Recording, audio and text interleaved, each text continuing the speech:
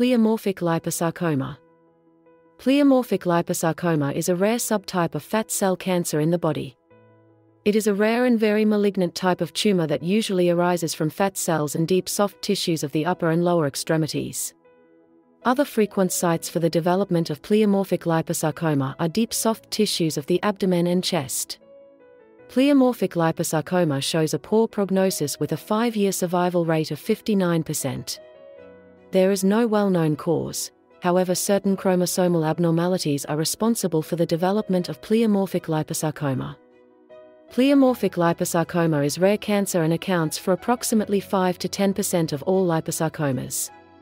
It usually develops in the elderly, whose average age is between 50 to 70 years. The patient may suffer from some signs and symptoms. These are a firm and rapidly growing mass or lump in the arm, leg, abdomen, or chest. In more than 50% of cases, pleomorphic liposarcoma can spread to the lungs, which can lead to death.